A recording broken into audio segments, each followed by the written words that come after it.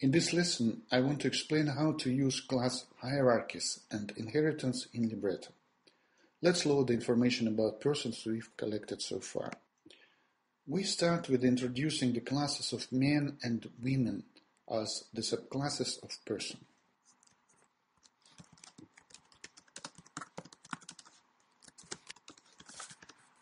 And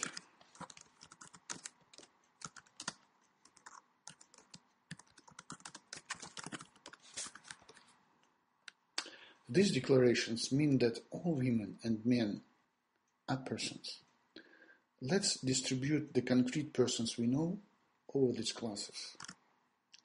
Women are Anne and Mary.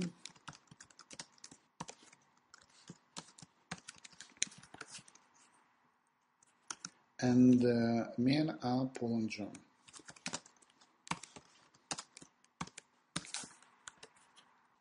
Let's check. Anne and Mary and John and Paul. Next is an example of multiple inheritance. We start with the definition of a brand new class, inhabitant.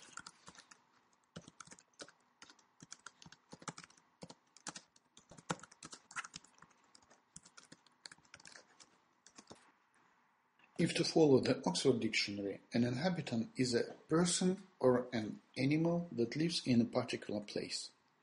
Now, if you want to introduce the concept of a resident, that is a person who lives in a particular place, we can define a resident as both a person and inhabitant. Let's do it.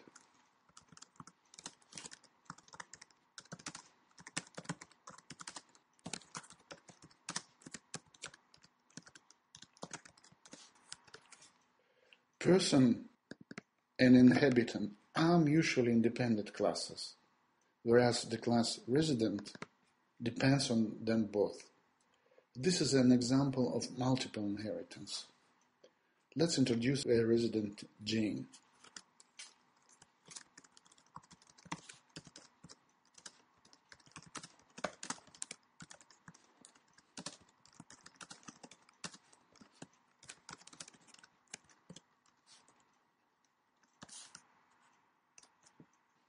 Note that while introducing Jane, we used properties of both superclasses of the class resident. Jane takes the name from the class person and the place from the class inhabitant. In Libretto, we also can explicitly make an object the member of several classes simultaneously. For instance, let Tom be a man living in London.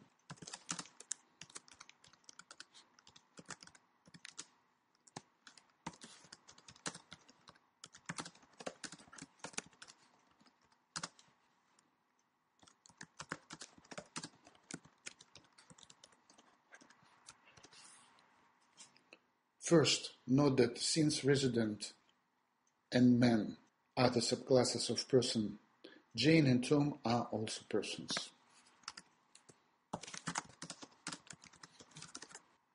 Jane and Tom are here. Also, we see that though both Jane and Tom possess the same properties, there is a significant difference between them.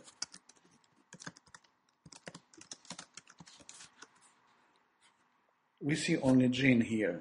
This is because we didn't declare explicitly that Tom is a resident and the system doesn't know about it. But we can fix the problem.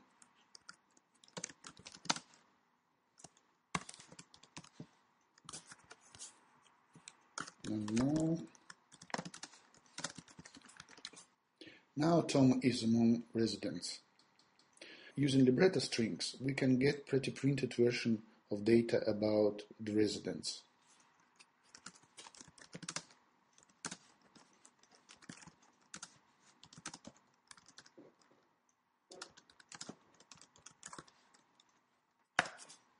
This is the string of Libretto with the parameters in curly brackets, here and here. A parameter can be any Libretto's expression.